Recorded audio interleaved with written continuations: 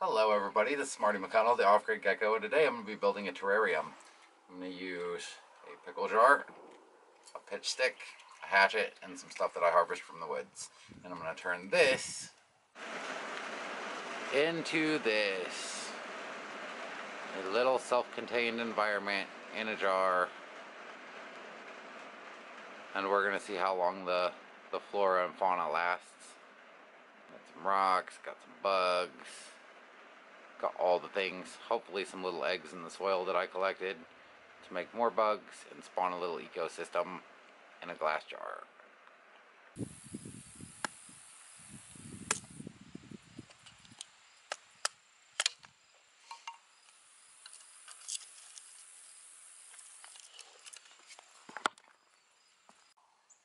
Alright, so the first thing we need is gravel.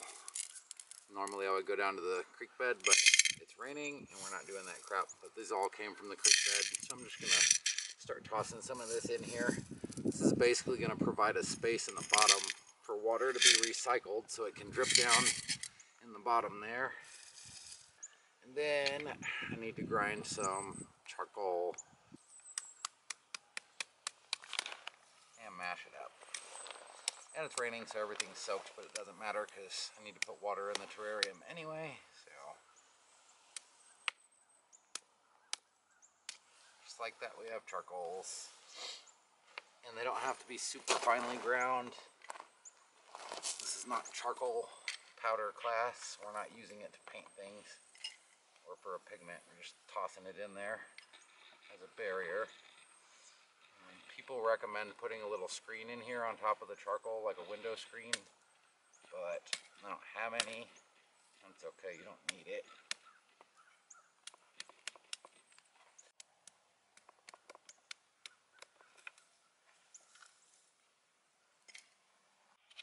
Okay, so now we have a charcoal layer in there on top of gravel layer. That's going to form our substrate, most of our substrate, the lower layer. Now we got to find some dirt. Yeah, so that'll be good. And I saw something move.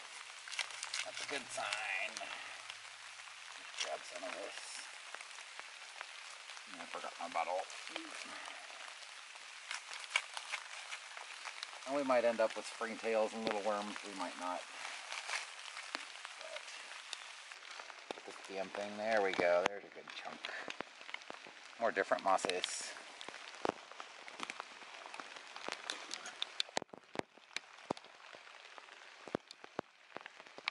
There you go.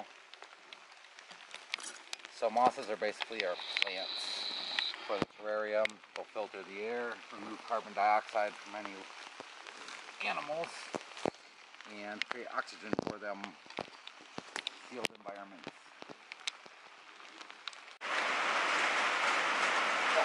Fine critters.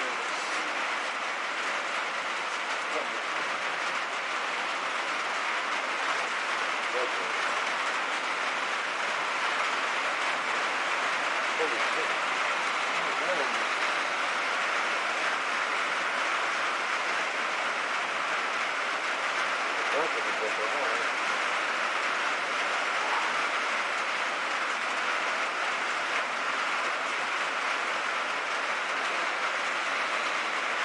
This critter pottery. I think the bumblebees made these. Little honey pots.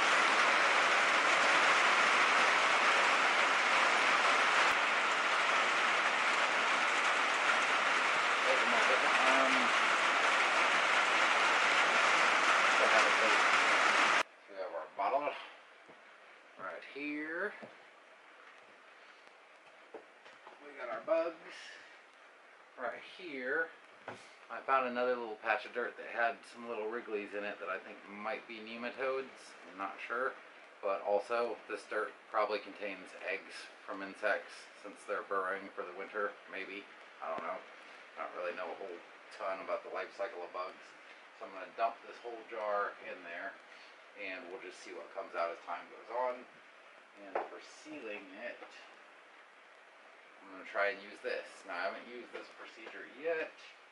Everything tells me this should work, but I'm not sure if I can light this off with a lighter. So most people use pine pitch for, like, they'll go ahead and melt it in a little tin. I like to just light it on fire and then let it drip. Let's see if this will catch off of a lighter or not. It's gonna make my house smell amazing too. This pine pitch is just amazing. So by doing it this way and getting it nice and hot, number one, you're gonna catch it on fire. But number two, it's also gonna make it flow really easy. Ooh, look at the flames. The house is gonna smell like pine smoke. Yay, pine smoke. Alright, so just roll that around in there a little bit. And a little more over here. And that's done. And that's done. And the other upshot to this is it stays really hot. I'm gonna work fast now and dump the bugs in. Get in there, you little varmint. There's a worm. And then we will put the lid on and screw them on tight. Oh, it's nice and hot. I'm so glad that didn't explode. And we got our terrarium. And yes, it's still raining, and we're inside with a tin roof. Tin roofs are fun. So this is the little terrarium that I made today. It is very cool. There's a pill bug in there that is just having a freaking blast and crawling all over everything. The rest of them are all like, oh, what the crap is going on?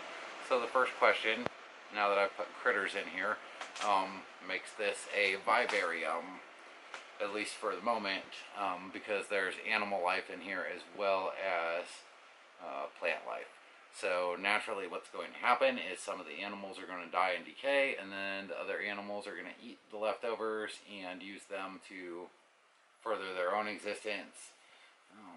I'm not exactly sure, and from what I've seen from terrarium people, this is mostly trial and error when it comes to putting bugs in here. But one of the most common bugs is pill bug, also known as a woodlouse, or if you're from Canada, a potato bug.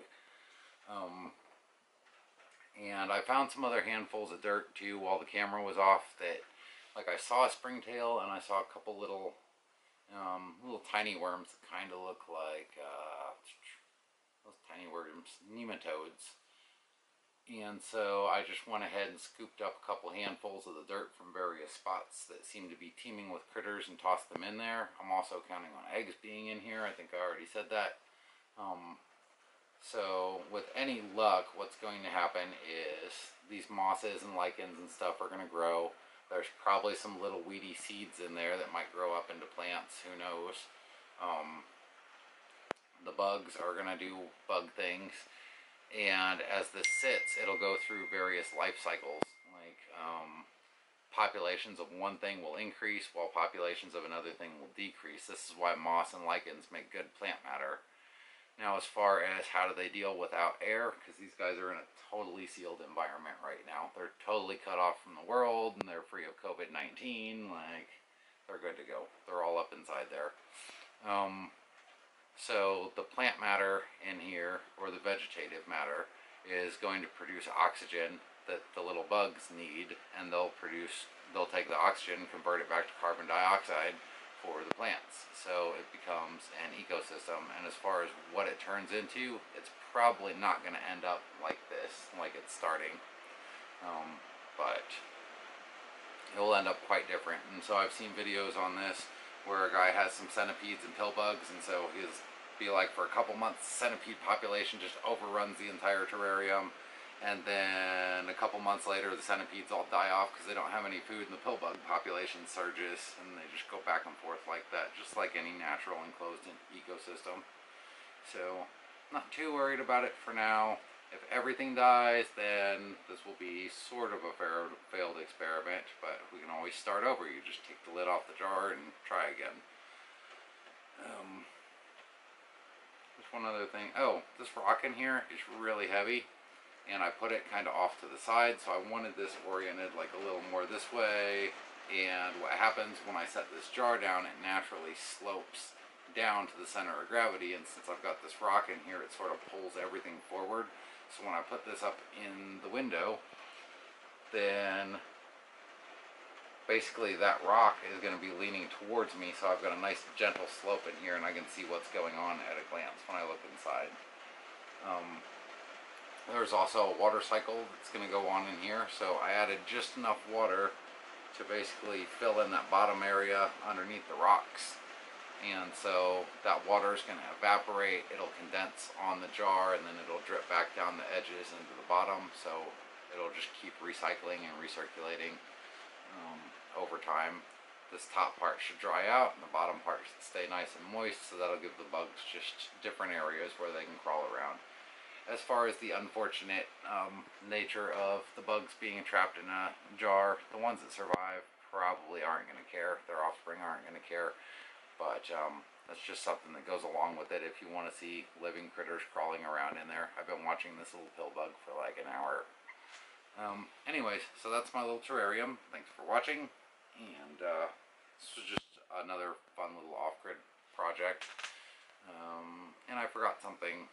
Sunlight. So the best place to put these guys is in a window or somewhere where they can get natural light. You don't want to cook them, but if they're in an environment like a house, that'll keep the thing pretty much cooled off on the outside while sunlight can get in there too, because sunlight basically powers this system. You still have to have a power input, and the input for this is sunlight.